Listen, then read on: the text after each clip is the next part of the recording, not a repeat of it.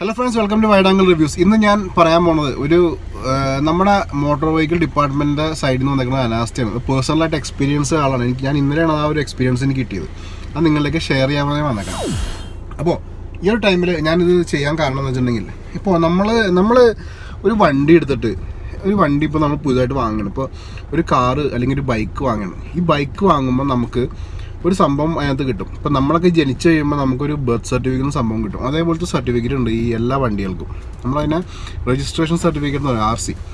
അത് എത്ര നമ്മുടെ ബർത്ത് സർട്ടിഫിക്കറ്റ് പോലെ തന്നെ ഇമ്പോർട്ടൻ്റ് ആയിട്ടുള്ള ഒരു സംഭവമാണ് ആ വണ്ടിയുടെ. ഇപ്പോൾ ഞാൻ പറയണത് 10,000 രൂപ മുതലുള്ള പോട്ടെ ഒരു 50,000 രൂപ മുതലുള്ള ലക്ഷക്കണക്കിന് കോടിക്കണക്കിന് വിലയുള്ള ഏത് ലെവൽ വണ്ടിയായാലും ഈ RC ബുക്ക് എന്ന് പറഞ്ഞ സംഭവം വളരെ വളരെ ഇമ്പോർട്ടൻ്റ് ആയിട്ടുള്ള കാര്യമാണ്. നിങ്ങൾക്ക് എല്ലാവർക്കും അറിയാം.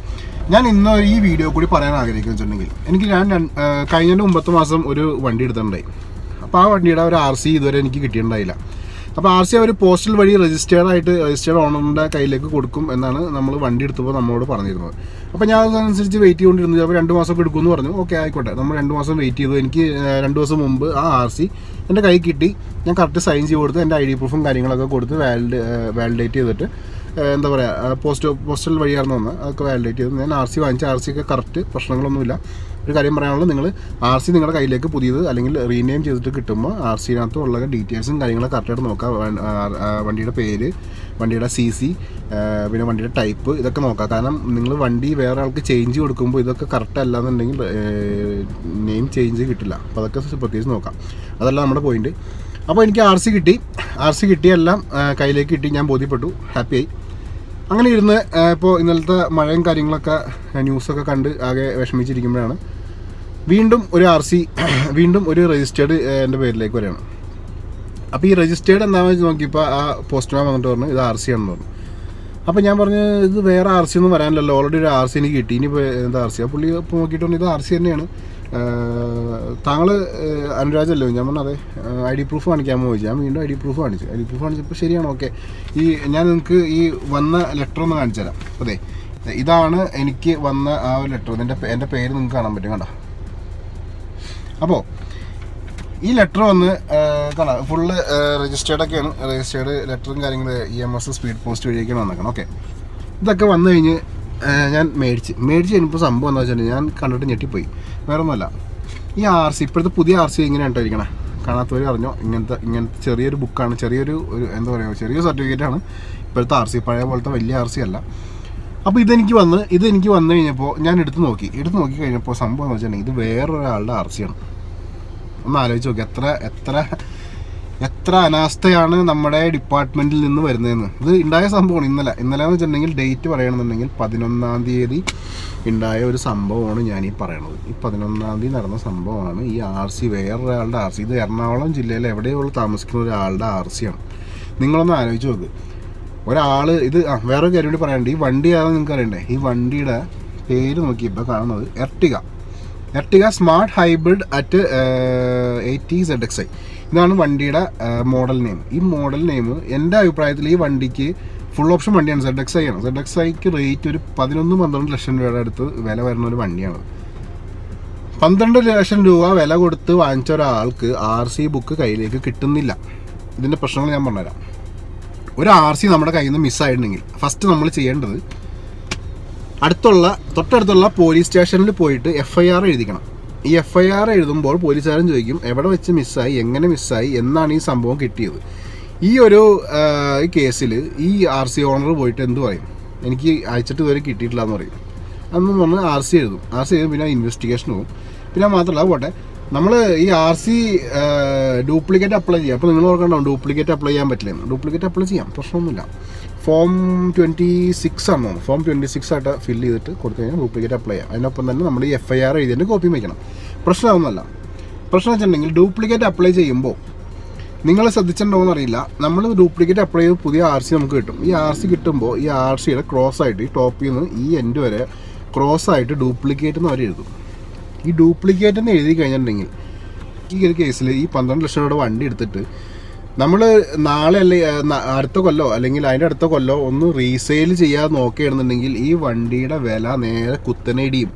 ഈ 12 ലക്ഷം രൂപയുടെ വണ്ടി മേടിച്ചിട്ട് ഡ്യൂപ്ലിക്കേറ്റ് RC ആണെന്ന് വെച്ചിട്ടുണ്ടെങ്കിൽ നേരെ അത് ഇടിഞ്ഞ് താഴേക്ക് പോകും. ഒരു 6 ലക്ഷം രൂപ 5 ലക്ഷം രൂപയ്ക്കൊക്കെ വണ്ടി കൊടുക്കേണ്ട അവസ്ഥ വരും.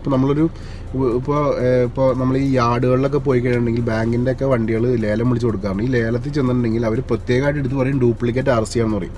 ഈ ഡ്യൂപ്ലിക്കേറ്റ് RC ആണെന്ന് പറഞ്ഞിട്ടുണ്ടെങ്കിൽ അപ്പം തന്നെ വണ്ടിയുടെ വില ഇടിയാണ്. ഇപ്പോൾ എത്ര കിലോമീറ്റർ കുറവ് ഓടിയ വണ്ടിയായാലും സിംഗിൾ ഓണർ വണ്ടിയാണെന്ന് പറഞ്ഞിട്ടൊന്നും കാര്യമില്ല, അപ്പം തന്നെ വണ്ടിയുടെ വില ഇടിഞ്ഞ്. ഈ മനുഷ്യൻ്റെ ഈ ഒരു RC ഇപ്പോൾ എൻ്റെ കൈ കിട്ടിയത് ഓക്കെ. ഇപ്പോൾ ഞാൻ എറണാകുളത്ത് ഞാനിപ്പോൾ ഇത് ഫേസ്ബുക്കിലും തപ്പി നോക്കി ആളുടെ പേര് വെച്ച് ആളുടെ പേര് അനു സെബാസ്റ്റ്യൻ എന്നാണ്. പേര് മാറിപ്പോയതാണ്. ഇപ്പോൾ എനിക്ക് അയക്കേണ്ടത് വേറെ ആൾക്ക് അയക്കേണ്ടത് എൻ്റെ പേര് വെച്ച് സ്റ്റാർട്ടിങ് അനുവാണല്ലോ. അപ്പോൾ അങ്ങനെ മാറിപ്പോയതാണ്.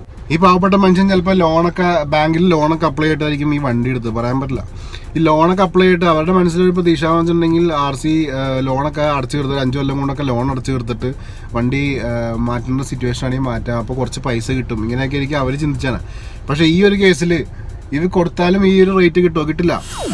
അപ്പോൾ ഈ ചേട്ടൻ RT ഓഫീസിൽ പോയിട്ട് പറയും, സാറേ എനിക്ക് ഇങ്ങനെ പേപ്പർ വന്നിട്ടില്ല, ഈ RC വന്നിട്ടില്ല എന്ന് പറയണം. അപ്പോൾ അവരുടെ റിപ്ലൈ എന്തായിരിക്കുമെന്ന് നമുക്ക് ഇപ്പോൾ തന്നെ ആലോചിക്കാം. അവർ പറയും അവരുടെ രജിസ്റ്റർ കാണിച്ചു തരാം, ഞങ്ങൾ സെൻഡ് ചെയ്തിട്ടുണ്ട്, ഇന്ന ദിവസം സെൻഡ് ചെയ്തിട്ടുണ്ട്, പക്ഷേ അവരുടെ രജിസ്റ്ററിനകത്ത് ഇന്ന അഡ്രസ്സിലേക്ക് അയച്ചതൊന്നും ചിലപ്പോൾ ഉണ്ടാവുമെന്ന് എനിക്ക് തോന്നില്ല. ഈ പാവപ്പെട്ട ചേട്ടൻ അപ്പോൾ അവരുടെയൊക്കെ അലഞ്ഞടക്കും, പോസ്റ്റ് ഓഫീസിൽ പോയി ചോദിക്കും. പോസ്റ്റ് ഓഫീസുകാർ പറയും നമുക്കറിയില്ല, നമ്മൾ ഈ നിങ്ങളുടെ പേരിലെ അഡ്രസ്സൊന്നും വന്നിട്ടില്ല, വേറെ പേരിലെ അഡ്രസ്സ് ഉണ്ട്, അത് കൊടുത്തിട്ടുണ്ടെന്നൊക്കെ പറയും. അപ്പോൾ ഈ ചേട്ടന് പിന്നെയും ഐഡിയ ഇല്ല എന്ത് ചെയ്യുമെന്ന്. അങ്ങനെ നടന്ന് പോലീസ് സ്റ്റേഷനിൽ അല്ല ഈ വെഹിക്കിളിൻ്റെ ഓഫീസ് നടക്കും, തിരിച്ചു വരും, ഒന്നുമില്ലാത്ത അവസ്ഥയാവും. പിന്നെ ഡ്യൂപ്ലിക്കേറ്റ് അപ്ലൈ ചെയ്യാനുള്ള പ്രശ്നങ്ങളൊക്കെ ഞാൻ ഓൾറെഡി പറഞ്ഞു കഴിഞ്ഞു. അപ്പോൾ ഞാനിത് ആളുടെ പേര് ഈ Anu Sebastian son of Jatin എന്നൊക്കെയാണ് എഴുതിയത്. അപ്പം ഞാനിത് സംഭവം ഫേസ്ബുക്കിലൊക്കെ തപ്പി നോക്കി, ഫേസ്ബുക്കിൽ ഇൻസ്റ്റയിലൊക്കെ നോക്കി. സംഭവം ആളുടെ പേരൊന്നും കറക്റ്റ് കിട്ടിയില്ല. അപ്പോൾ ഞാൻ എന്താ ചെയ്യണമെന്ന് വെച്ചിട്ടുണ്ടെങ്കിൽ ഈ സംഭവം സാധാരണ നമ്മുടെ ഈ RC-നകത്ത് പഴയ RC-നകത്ത് ഫോൺ നമ്പറും കാര്യങ്ങളൊക്കെ ഉള്ളതാണ്. പക്ഷേ ഈ ഒരു RC-നകത്ത് ഞാൻ ഫോൺ നമ്പറൊന്നും കാണില്ല. ഈ പുതിയ RC-നകത്ത് ഫോൺ നമ്പറൊന്നും സെറ്റപ്പ് അവർ എടുത്ത് മാറ്റിയേക്കാണ്. Phone number എങ്ങുമില്ല. അതാണ് ഇതിൻ്റെ മറ്റൊരു പ്രശ്നം. അപ്പം ഞാനിത് പറയണമെന്ന് വെച്ചിട്ടുണ്ടെങ്കിൽ ഞാനിത് പേര് കണ്ടുപിടിച്ചാലും കൊടുക്കും. ഇപ്പോൾ അഡ്രസ്സ് ഞാൻ തപ്പിപ്പോയിക്കോളാം. ഇതെന്തായാലും RTOക്ക് ഇത് ഡയറക്റ്റ് തിരിച്ച് ഏൽപ്പിക്കാനുള്ള, കാരണം ഇത് അവർക്കുള്ള മറുപടിയാണ് ഈ ഒരു വീഡിയോ. ഇപ്പോൾ ഞാൻ കറക്റ്റ് കൊണ്ടേ കൊടുത്തോളാം.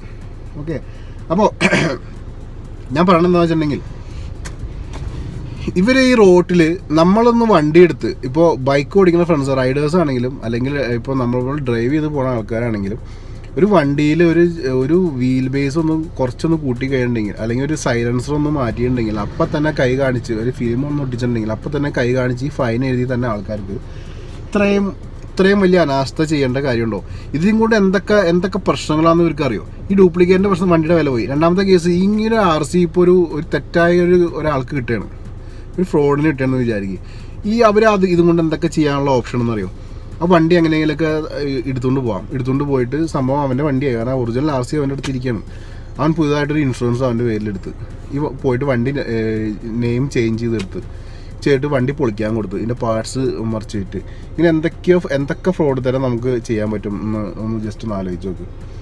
അപ്പോൾ ഇങ്ങനത്തെ ഒരുപാട് പ്രശ്നങ്ങൾ ഈ RC-യുടെ പേരിലുണ്ട്. ഈ വണ്ടി മറിച്ച് വെക്കാനൊക്കെ സുഖമാണ്, വണ്ടി പണയം വയ്ക്കാം, ഇങ്ങനത്തെ ഒരുപാട് ഫ്രോഡ് തരം നമുക്ക് നടക്കാം. അപ്പോൾ ഈ ഒരു കേസിൽ ഞാനിത് ആളുടെ പേര് അഡ്രസ്സ് കണ്ടെത്താനായില്ലെങ്കിൽ നേരെ RT ഓഫീസിൽ കൊണ്ടുപോയി കൊടുക്കും, കാരണം വേറെ നിവൃത്തിയൊന്നും നമുക്കില്ല. അപ്പോൾ തിരിച്ചത് ഏൽപ്പിക്കാം. അപ്പോൾ എന്തായാലും ഇതാണ് നമ്മുടെ ഈ ഒരു വീഡിയോ കൂടി ഞാൻ ഉദ്ദേശിച്ചതെന്ന് വെച്ചിട്ടുണ്ടെങ്കിൽ ഈ റോഡ് സൈഡ് മൊത്തം ഈ വണ്ടികളെ കൈ കാണിച്ചും പിഴ അടപ്പിക്കുന്ന യമാമാർ ദയവായിട്ട് ഇങ്ങനത്തെ കാര്യങ്ങളോട് കുറച്ച് ഇമ്പോർട്ടൻസ് കൊടുക്കുക. കാരണം നമുക്കറിയാം ഇത് നിങ്ങൾ ഡയറക്റ്റ് അയച്ചാവാൻ വഴിയില്ല, കാരണം PSC എഴുതിയ ഏതെങ്കിലും സ്റ്റാഫ്, നിങ്ങളുടെ ഓഫീസിലുള്ള ഏതെങ്കിലും സ്റ്റാഫ് ആയിരിക്കും ഇത് കൊടുത്ത്, നമുക്ക് 100% അറിയാം. അപ്പോൾ അവരെക്കൂടെ കുറച്ചുകൂടി ശ്രദ്ധ ചെലുത്താൻ പറയാം. ശ്രദ്ധ ചെലുത്തിയിട്ട് ഇങ്ങനത്തെ കാര്യങ്ങളൊക്കെ കറക്റ്റായിട്ട് കൈകളിലേക്ക് ഏൽപ്പിക്കാൻ പറ്റാത്തൊരവസ്ഥയാണെങ്കിൽ RC ഓണേഴ്സ് ഡയറക്റ്റ് ഒന്ന് വാങ്ങിച്ചോളാം. അവർക്ക് പ്രശ്നമൊന്നുമില്ല, അവർ വണ്ടിയുടെ RC-ആണ്, അത്ര ഇമ്പോർട്ടൻസ് ആയിട്ടുള്ള കാര്യമാണ്. അപ്പോൾ എന്തായാലും അവരൊന്ന് വാങ്ങിച്ചോളും. അപ്പോൾ ഈ ഒരു വീഡിയോ നിങ്ങൾക്ക് ഇൻഫോർമേറ്റീവ് ആയി എന്ന് തോന്നുന്നുണ്ടെങ്കിൽ നിങ്ങൾ എന്തായാലും ഷെയർ ചെയ്യുക. ഇത് മാക്സിമം ആൾക്കാരറിയാം, RTOയും കാര്യങ്ങളൊക്കെ അറിയട്ടെ, സംഭവങ്ങൾ ഇങ്ങനെയൊക്കെ കാര്യങ്ങളൊക്കെ ഇവിടെ നടക്കണമെന്ന് അറിയട്ടെ. ഈ നമുക്ക് ഫൈൻ എടുപ്പിക്കൽ മാത്രമല്ലല്ലോ നോക്കണ്ടേ, ശരിയല്ലേ? അപ്പോൾ ഈ ഒരു എക്സ്പീരിയൻസ് ഞാൻ ഷെയർ ചെയ്യാനോ വന്നത്, വേറെ ഒന്നുമില്ല. അപ്പോൾ നിങ്ങൾ ഇഷ്ടപ്പെട്ട ലൈക്ക് ചെയ്തേക്കാം, ഷെയർ ചെയ്യുക, മാക്സിമം ആൾക്കാർ അറിയട്ടെ, വേറെ ഒന്നുമില്ല. പിന്നെ ആദ്യമായിട്ട് കാണുന്ന സുഹൃത്തുക്കളാണെങ്കിൽ സബ്സ്ക്രൈബ് ചെയ്തേക്കാം. അപ്പോൾ താങ്ക്സ് ഫോർ വാച്ചിങ്.